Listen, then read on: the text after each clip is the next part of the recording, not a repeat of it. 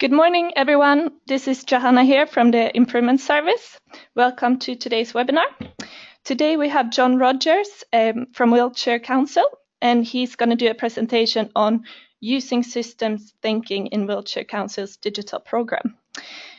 Before I'm going to hand over to John, I will just quickly run through the format of today's webinar. The webinar will take around 30 minutes, and after that there will be time for questions. If you do have any questions to John, please send them through the question chat at any time during the presentation. I will moderate and present the questions to John afterwards. The session is recorded, and the recording and the slides will be available online after the session. We will send out a link to the YouTube and the K-Hub where you can access all the material. After the webinar, you will also be sent a short survey about the webinar. We would be very thankful if you do have a minute to fill that in. With that said, I will now hand over to John.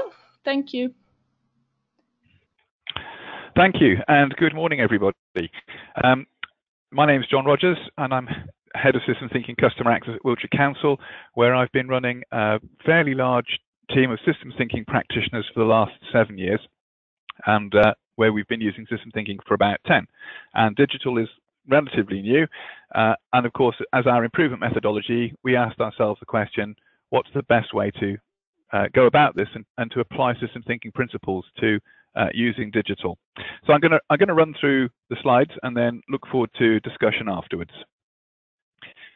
What do we mean by it? I'm going to just give you a little bit of background to give you some context, not more for clarity of understanding than anything else.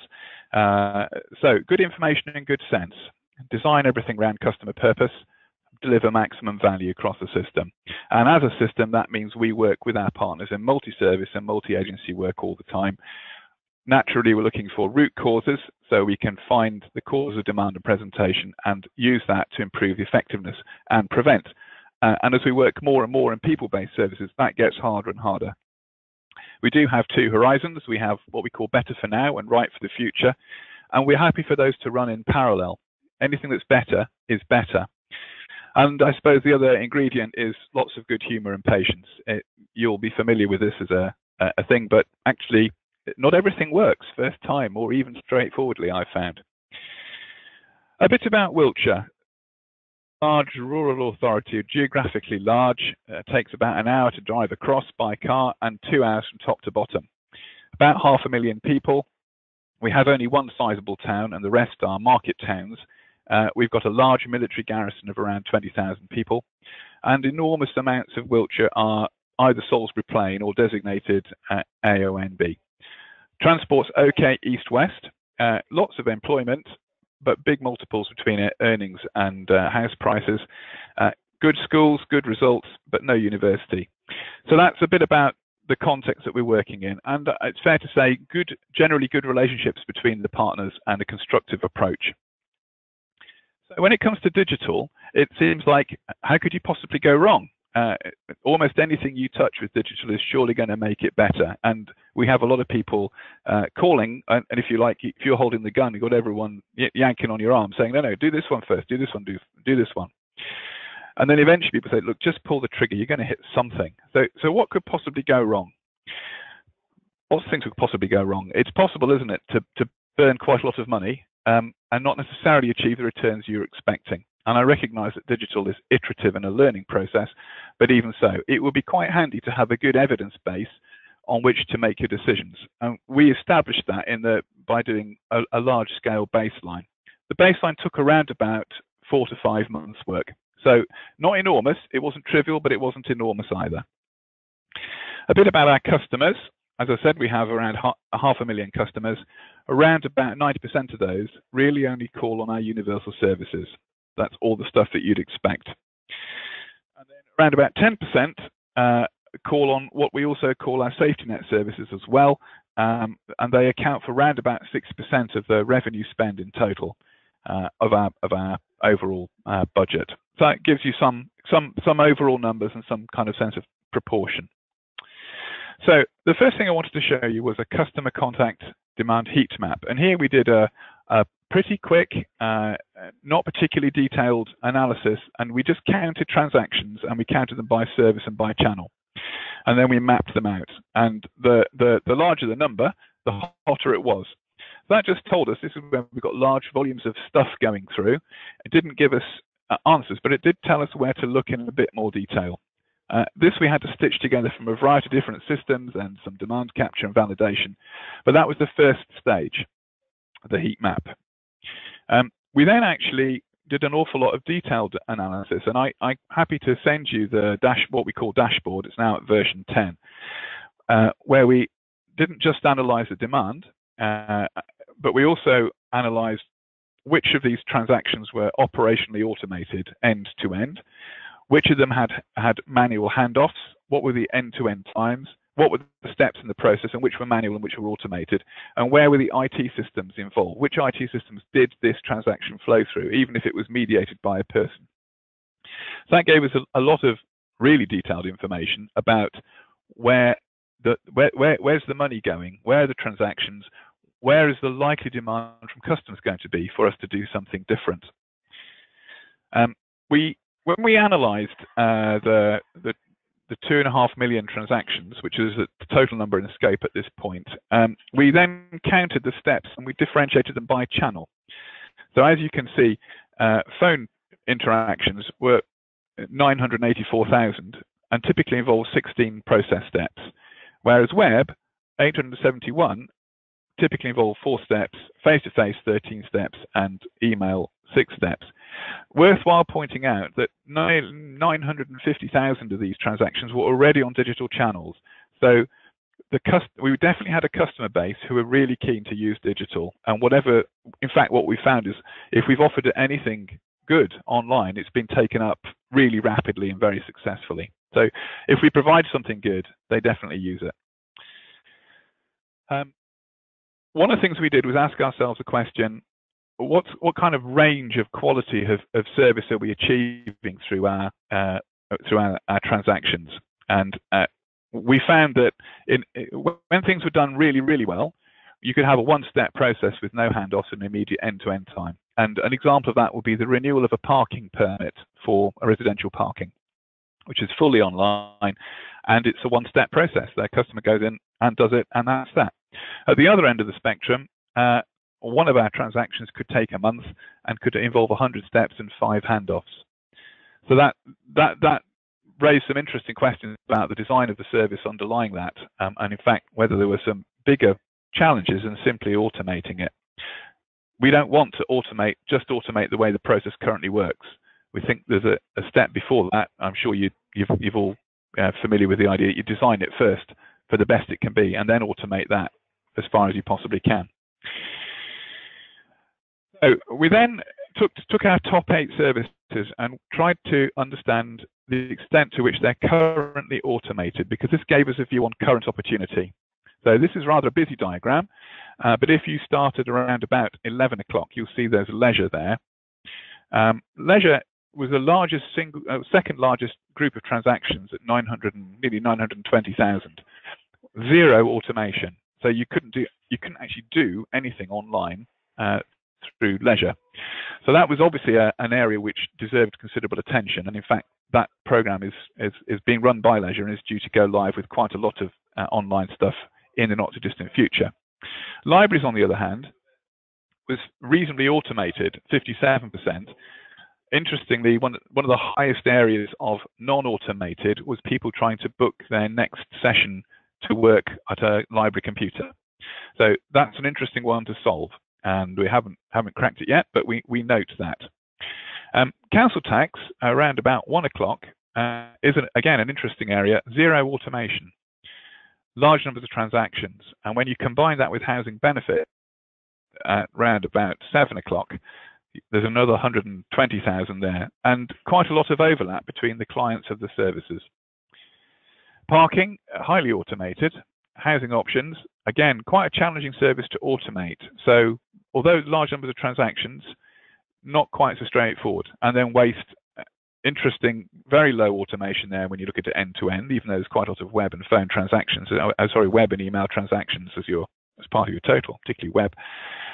So my question there would be, why isn't it going all the way through end to end? What is it that's stopping us from making that a fully automated service? Here's another slice through typical transactions showing which ones are automated and which ones aren't. So left-hand side, all nice happy smiley faces, right-hand side, less happy smiley faces. When we asked ourselves the question, looking at electoral services, that's been big on everyone's agenda this year, what was the commonest transaction? In electoral service, it was confirming whether or not people were on the electoral register, and that's that one there. So again, this started to give us really helpful insights into ways to discuss with the different service areas the benefits that they could achieve for themselves and for customers by looking at automation. In terms of developing an overall business case, if you think back to the transaction analysis that showed the different steps by channel, the bar chart, on average, our current process steps for demand that is arriving already by digital transactions is five steps. Our best in class are 1 or 2. So the best that you can achieve in practical purposes is, let's call it 1.5. So the prize available for people who are already contacting us on digital channels is roughly 3.5 process steps per transaction. And that's around about 3.5 times 940,000. So around about 3 to 3.5 million process steps are available for automation from transactions where people are already approaching us on digital channels. So no need to do channel shift, just make the existing channel access work well on an automated way. And another 24 million process steps are available through channel shift as well as redesign. So a potentially really large prize there. We reckon that one member of staff does roughly 1,000 hours, real work a year in terms of delivery. When you factor in all their holiday sick, team meetings, training, development, and so on. And a fairly large proportion of our 4,500 staff spend most of their time manipulating data. So that's another way of looking at that equation, is how many hours of data processing are you removing from the organization by automation? So that gives you the overall to the high level business case. And we'll get into a bit more detail about investment into specific areas later on. How do you get at those benefits? Well, we think it's really important to understand the customer transaction. That is typically not how we have defined it.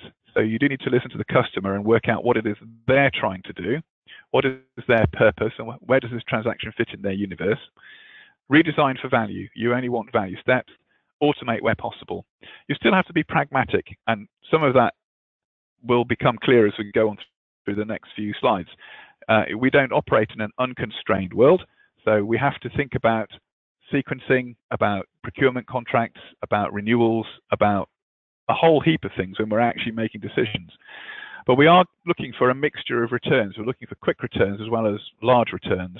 So we are aiming to have an overall self-funding program. So prime the pump, and then the returns from the program fund the next levels of iteration. One of the things that we did was to analyze the various IT systems for our highest volume services. So in other words, if you look at the upper left-hand area, around about 10 o'clock on there, those pale blue boxes are all the different IT systems that are part of our council tax delivery.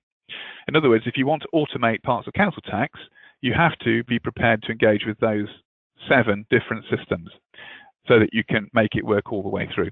They're obviously on different scale, but they're still a factor, and they have their own procurement. So you'll understand the constraints that this can place on you, and the fact that you have to be flexible and willing to build things a piece at a time. But it is actually quite an eye-opening map, and the services and IT were really quite interested to see that. They go, oh, okay, so now we understand a bit more about why it's not as straightforward as we thought. Okay, I'm going to turn now to some of the work that we did. We took our highest volume transactions and we started to map their flows. And as you can see, we also applied some quantitative data to that.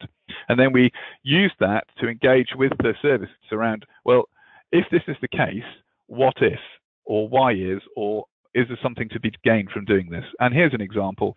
We have an app that people can enter highways defects directly to, and that goes straight through to the right operative in the right place. But that's only a third of the incoming demand. 2/3 of it comes in via customer services, who then type it straight into the app. So is there scope for channel shift here? What would that look like? Another one, we compare and contrast. So applying for Streetworks, people apply for Streetworks, for their Streetworks license online, but we don't publish it. So there's no online published information on Streetworks, which would naturally remove some of the demand coming in there. So that's, again, that poses the question, if we're getting it online, why aren't we simply putting it out again? Here's passenger transport, one of my favorite services.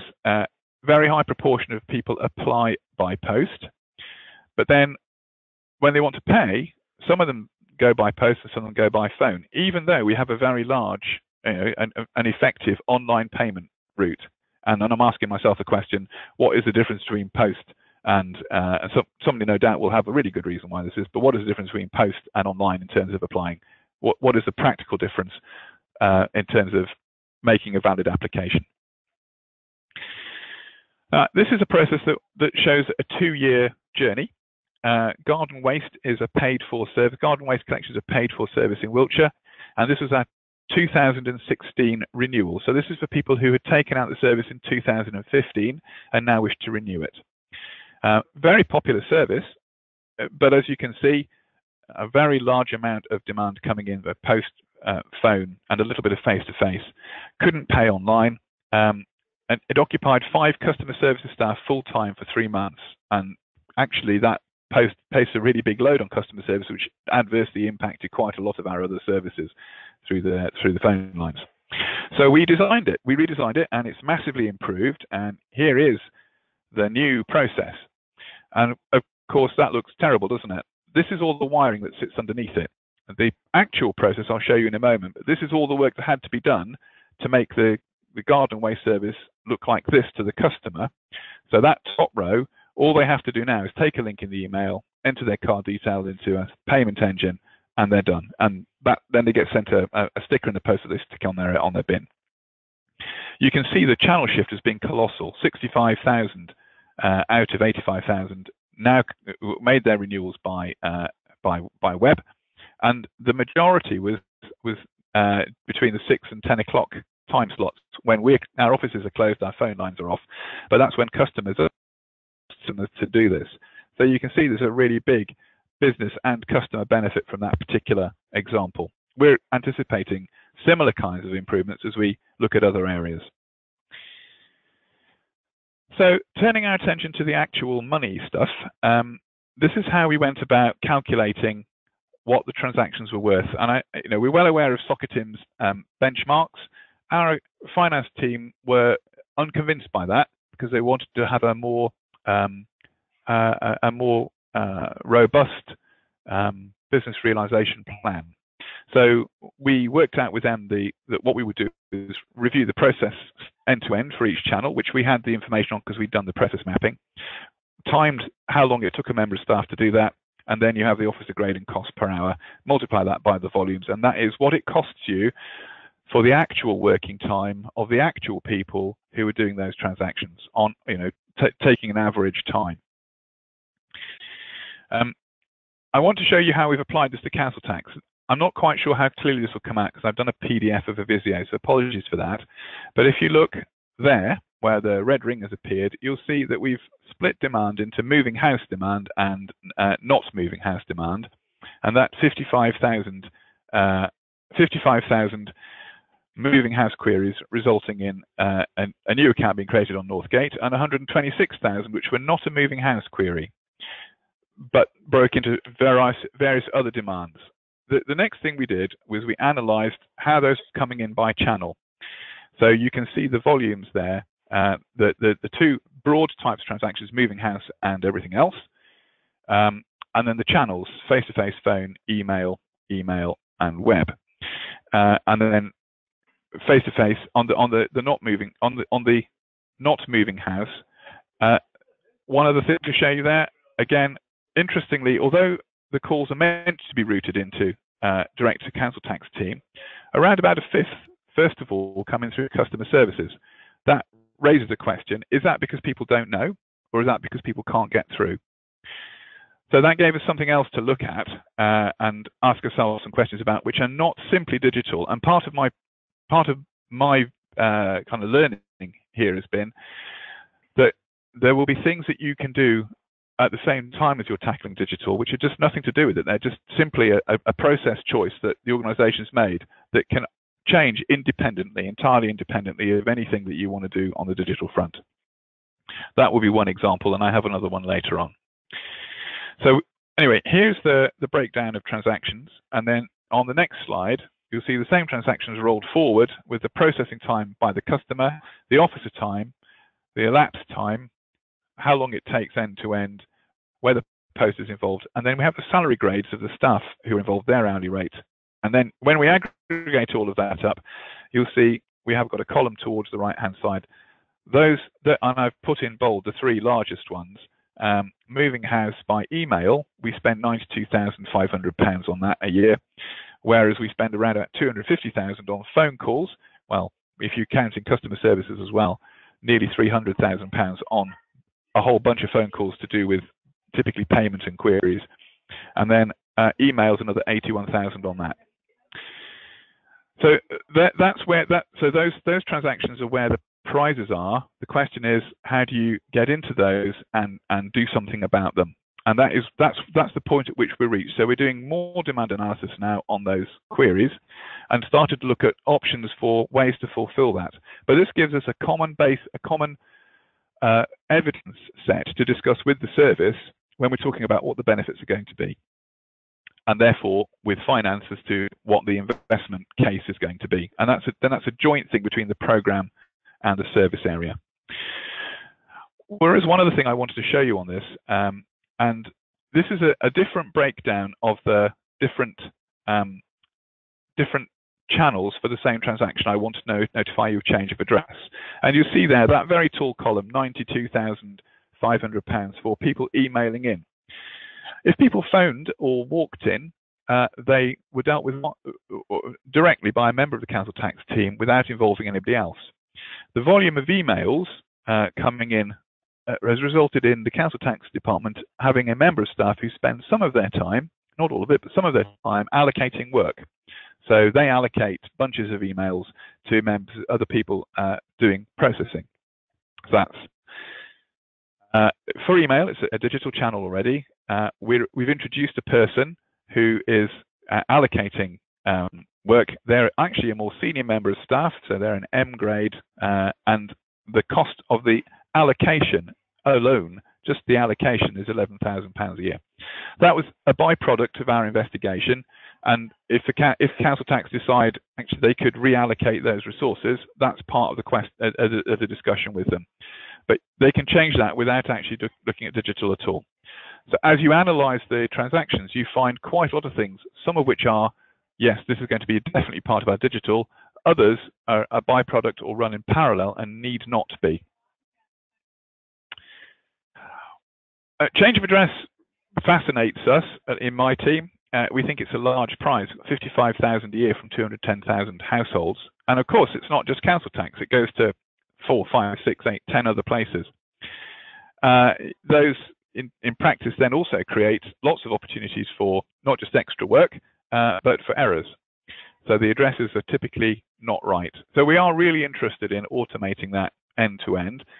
We've also think it's a useful mirror to the organization in terms of why does the work work this way?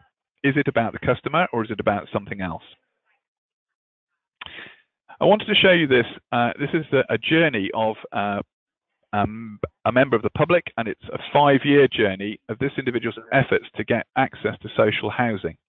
And we ran this actually, I think it's just over about 9 or 10 years worth of interactions with the council over that period. I'm just going to skip forward. So here we go. Now we're at 2013, and he's still going, and he's still submitting bids, and he's still coming into housing benefits and customer services. And he just kept going and kept going and kept going. And by the time he got to the end, he'd done getting on for 300 interactions with 3 different service areas, and typically asked for a great deal of being asked for a great deal of information which we already held in one place or another, and bluntly, it was passed from A to B. When we aggregated all of that, we found that this is the kind of the picture that we've got. So, best part of 80 requests for advice, 80 to 85 requests for advice. Requests for proof, 35. This. I think we know this person by now, and very large numbers of bids, and they're still not in social housing. And you'd ask yourself the question: what's the return been on our funding for this service? That would be one of the questions. Another question would be, I'd ask these questions: are these 3 team services or structures? Is the work designed around the customer or around the structures? And then I think a really important question for digital, if we're going to do more than simply automate our existing services, how could we have done this differently? What opportunity does digital give us to rethink the way services work and also the organization is structured and managed? I'd argue that structures are simply means to manage work. They're not services of themselves, they're just means to manage work. And they reflect typically skill sets. Once those skill sets are incorporated into automation, you can look at different ways of managing the people who are there, and you can restructure the organization extensively. I think that this ought to be on the horizon for our digital programs. So, in summarizing, how to achieve benefits from digital, crucial, I think, is to redesign for value. We'd never want to automate waste steps, and we need a really good reason to automate demand, which didn't deliver value. So if it's waste demand, why would you automate it? I think it's important to be open to rethinking the organization. If you stop at a structure without following the transaction end to end all the way, you'll create artificial breaks in the transactions. And we will continue to manage design processes around ourselves rather than around our customers. The information, once it flows, then you can do different. And then coming on to the sort of the second last bullet, we're already thinking about property as a public asset. Once you've got information flowing across organization boundaries in integrated processes, then actually the processes and the staff can become sector assets rather than organization assets. We see quite a large number of people across complex systems whose job is liaison, basically making the system work across a boundary. If you've got an information flow, do you need quite so many? Can we release some of those resources into the value delivery rather than kicking the machine forward? And that kind of deduplication, because it is deduplication, is, I think, something which the public will be interested in seeing, and that allows you to have a different conversation with the public around resources, capability, and their part in this. Almost all of the digital work, if it comes with a self-service tag, we're looking to the public to do co-delivery with us. They're providing information, and we're providing service. So that's one step, and like a different relationship with the public, where they can see that we are making every possible effort to divert every penny to frontline rather than perpetuating existing boundaries, is, I think, part of a discussion with the public around, this is how we're trying to work with you, but we need you to do this, and it's a bit more balanced. Okay, I'm through all my slides, and I'm more or less on time, so very happy to take questions and do my best to answer them. Thank you very much for listening. Thanks very much, John. That was really interesting. So now there's time for some questions. Just to be a reminder to everyone, to ask questions, you use the little chat box on the panel on your right side. So usually it takes a bit of time for the questions to come in. I think Claire, that is with us here from the Improvement Service, has a question for you, John. John, I was just wondering, okay. I'm working with one of the councils up here, and we're interested in the council tax stuff that you were talking about. I know obviously you're just kind of starting there. Have you got any kind of plans on how you take forward integration and automation? The technical side, did you say? Yeah, I have. The line wasn't brilliant. So the technical side, I'll be honest, I don't know very much at all about the technical side. I know as much as I'm forced to know. My interest is in how do we make a transaction that will work for the customer. And our head of IT says, you tell me what it is you want, and we'll work out a way to make the information flow. Yep. So I can certainly put you in touch with people who do that side of things, but that's not my area of expertise. No problem, that's fine. I think if there's anything you've got on how you could automate, that would be really helpful for us. Well, okay, I'm happy to.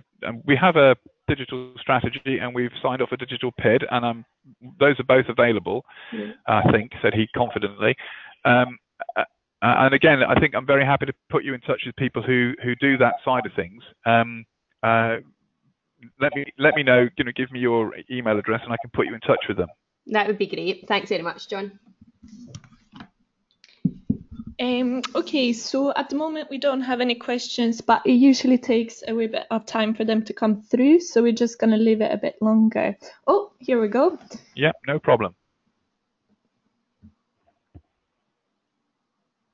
Okay, so we have a question here from Elaine, and she's wondering if Wiltshire Council is using systems thinking out with digital service delivery. Using system thinking as out with the digital service delivery. Outward, did you say digital service? Yes, can you clarify the question? I'm not really sure. Elaine, would you be able to send through a bit? Yeah, so Elaine replied here with public partners. Oh, yes, I see what you mean now. You mean with people like police and other partners? Yes, we are. So we have a large system-wide information program called Single View. So short for Single View of the customer. And that's got two strands. It's with police and health partners. And the first strand is around sharing information at the point of use for delivery. So GPs can look up social care records when they've got the person in front of them, presentation of social care information into A&E, cross-referencing mental health records with applications for firearms licenses, and location of vulnerable people, which is really important for people like fire and rescue and police and environment agencies if you've got flooding or something like that. So that program is well established and well underway, and we've got a number of pilot elements are up and running, right, particularly around GP practices and that kind of thing, but quite a lot in the pipeline. That's the first strand. The second strand is to use business intelligence to start to work out the most vulnerable and the people in most difficulty are often those who are not, well, let's put it this way.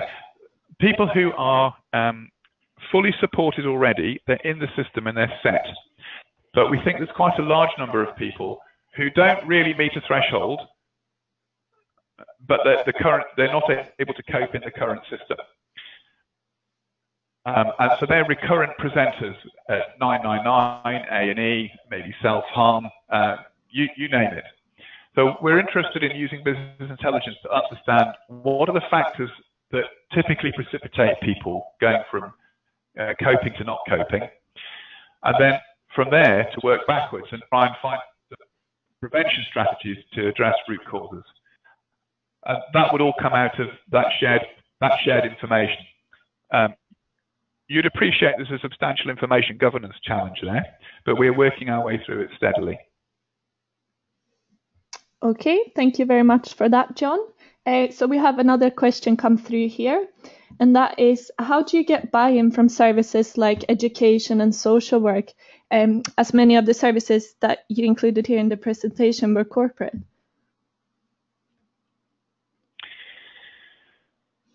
Well, yes. So that depends, of course, which bits we're talking about. For what it's worth, I think that very often, if you're dealing with a complex service that involves understanding an individual, I think it's hard to do that using digital. just my personal opinion. So that's not where I would start. However, there are an awful lot of elements of services which are bluntly really routine. So is it ordering equipment? And some of the customers, for example, does that work like Amazon? One of the ways that you can get teams like social care involved is to ask, what is it that stops your people spending time with their clients? How is it they spend their time, and is it value adding? And what of this is repetitive work? So one of the ways that we introduce digital into our social services teams is actually to help them with mobile working, because that effectively doubled their face-to-face time with clients, which is they viewed as being where they delivered most value.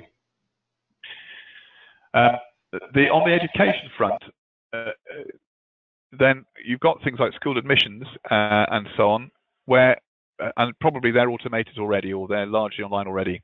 So it's finding the points where you've got to offer and working with them on what they feel matters to them. And I do just think, though, that where it's a complex interaction, that's not the place to start with your digital program. Start with things which are simple and which you can make work. Hello? Yeah, hello, John. Thank you very much for that. So I think that was the questions we had for you today.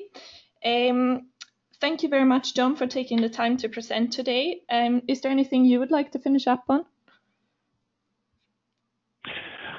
No, only to say, thanks very much for the invitation. If there's anything which I've covered which is of interest, the tools that we've developed, the approach, any aspect of that, very happy to chat with anybody about that separately. So feel free to make use of our learning. Our leader has always been of the view that the taxpayers paid for everything we've done. So we're very happy to share it if it's of any use at all. And I'm also interested to hear from other people, other councils, who are at a similar stage or even slightly further ahead of us in their journey, to learn from them about what they've found is working in the digital area and what's been really important to making their journey work. So all of that would be great. Perfect. Great. Thanks very much, John. So just to finish off, I have now brought up the Change Managers Network, which you should all be able to see in front of you now. We will post all the material from today on there and also on YouTube. If you are not already signed up to the Change Managers Network, please do so, because you get access to a range of useful resources and information from today and other webinars and so on. So again, a big thank you to you, John, and goodbye, everyone. My pleasure. Thanks very much.